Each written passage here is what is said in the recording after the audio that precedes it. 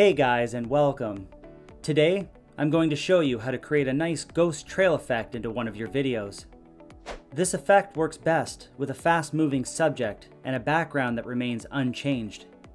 Your first step is to duplicate the clip you want the effect on. Do this by holding Alt and clicking and dragging the clip above the original. Now right-click the newly duplicated clip and go to Speed/Duration and change this value to 95. You'll need to play around with this for your specific clip. Now pick a spot where you want the effect to begin and click and drag the duplicated clip to that spot. Now choose where you want it to end and do the same thing.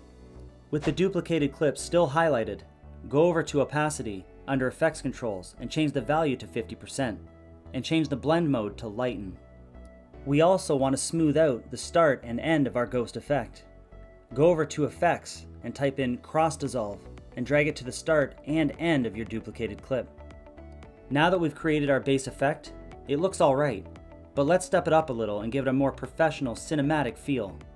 Go over to Effects and type in Gaussian Blur and drag this on top of your duplicated ghost clip. Now under Effects Controls, change the blurriness to 25. Now your ghost effect should have a much more cinematic and professional look to it. Anyway guys, thanks for watching, see you in the next video.